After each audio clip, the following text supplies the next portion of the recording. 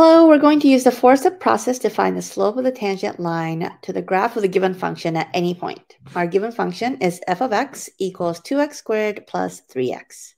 So the four-step process, I've highlighted the steps here. So first we're going to write or find f of x plus h. Then we'll do f of x plus h minus f of x. Then we're going to simplify the quotient of that, what we just found, f of x plus h minus f of x all over h. And then we'll calculate the limit as h goes to 0. So let's start with the first step. F of x plus h, we're going to find f of x plus h.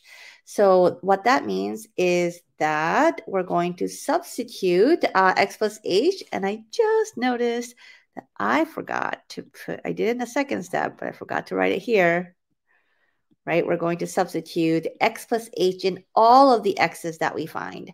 So that means that you'll notice there is a x over here and a x over there. So wherever we see the x's, we're going to substitute x plus h. That's 2 times x plus h squared plus 3 times x plus h. Now I'm going to expand the binomial x plus h squared. That gives us x squared plus 2xh plus h squared plus 3 times x plus h.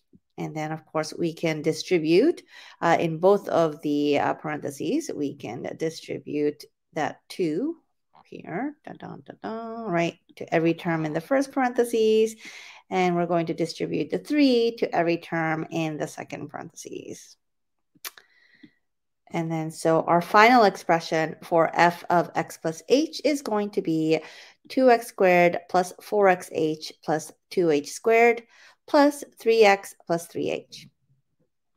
For our second step, what we're going to do is we're going to find the difference of what we just found, which is f of x plus h minus f of x. Now remember that when it says f of x, it's just talking about, this is like literally the expression that we were just given, right? That's our original expression right over here.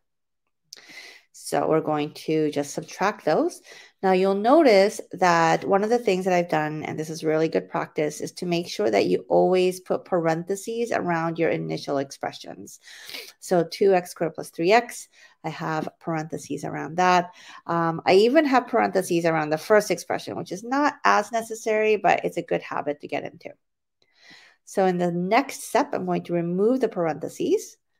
And you'll notice that because I did that, this now becomes minus 2x squared minus 3x. So not plus 3x, but it's going to become minus 3x. And then simplify, and we get 4xh plus 2h squared plus 3h. Now, this last step is actually a little bit optional for step 2. I don't know if that's how you solved it in class, but if you want to, and you notice a common factor, then it's really helpful to factor that out at this stage, and that makes our life a lot easier in the next step. All right, so step 3.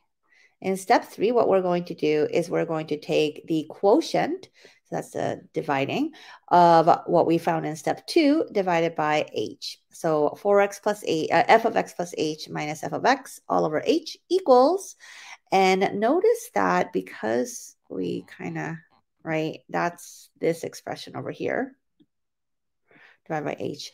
And because we already factored out the h, it's really easy for us to see that the h is going to cancel out in the numerator and denominator. So all we're left with is 4x plus 2h plus 3.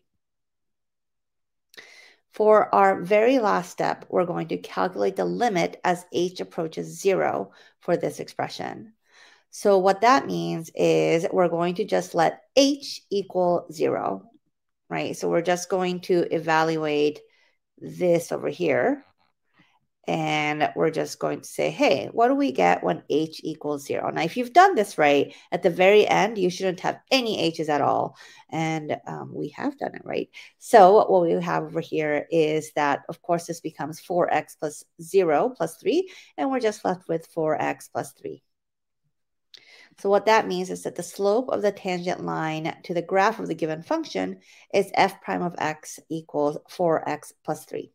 I don't know if you've learned this notation yet, but that just means that just denotes the slope of the tangent line. All right, hope this was helpful. Please let me know if you'd like more sessions to work on your calculus.